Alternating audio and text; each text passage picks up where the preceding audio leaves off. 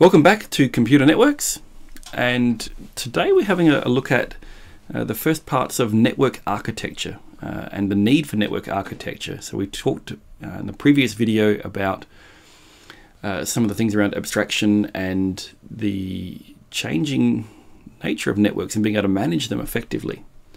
And so when we're designing a network, we really need to take this into account, because one of the key things that we actually see with the very high rate of feature velocity and technological advancement at the moment is that the way we use a network is evolving very rapidly. And so we need a network design, a network architecture that is flexible enough to accommodate this kind of change without driving the people who are trying to maintain it completely bonkers, and that, resulting in the need to recreate and reinvent things all the time in order to support that.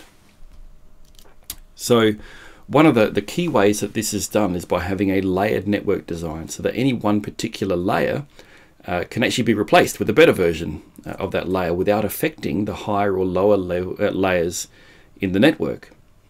So there's a whole bunch of different network layered approaches that you can use. Two very common ones are the OSI 7-layer model and the Internet 5-layer model.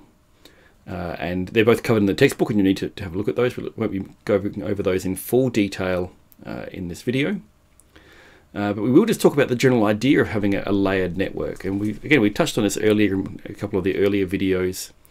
At the lowest layer, you're going to have the hardware, which is actually conveying communications between two nodes over a link. And this might be a point-to-point link or a point-to-multipoint link.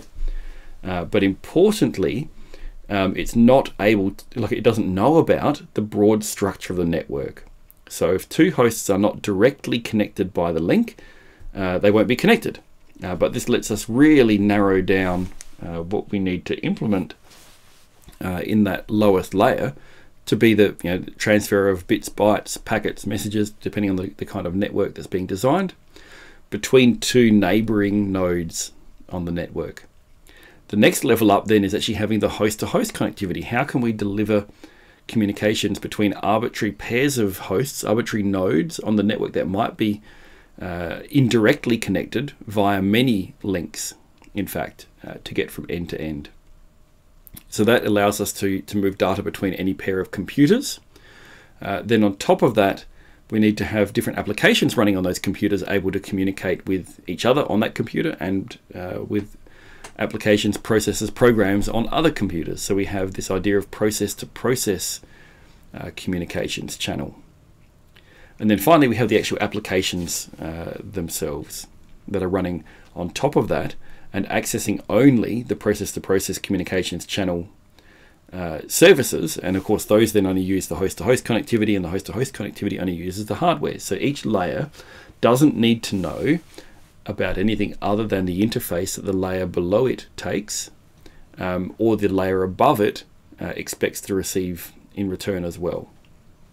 And so this dramatically simplifies things. We can swap the hardware out without having to change an application.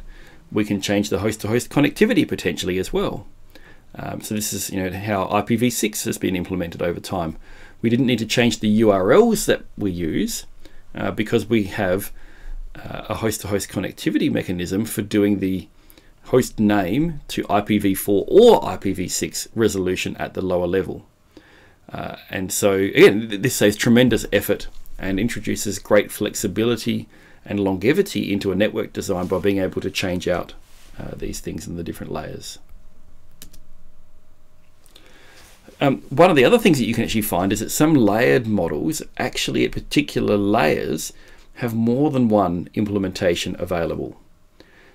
So again, if we look at IPv4, IPv6, we actually see that at the host-to-host kind of layer, there's two different options, and you frequently have at the higher level as well. We spoke about this a little bit before in terms of video conferencing in the previous video. You might have a message stream, so the video stream might go through a message stream, and it might even have multiple options for reliable and unreliable versus having a request-reply channel. And so these are two different implementations at that layer of different services, and this is totally fine. It's the strength of the network to have appropriate solutions at a particular layer. But again, each of those solutions fits into the layers above it and below it in a standardized manner, which greatly simplifies the implementation of these different things. So again, it helps to provide that kind of mechanism. So again, we'll come back to this idea of layers repeatedly through the course, and it's perhaps one of the most important theoretical perspectives on computer networks is that they actually almost always are layered in their design to get these kinds of benefits and to make them much more maintainable and implementable and manageable. So again, any questions, pop them in the comments below and we'll try and respond, and we'll see you next time.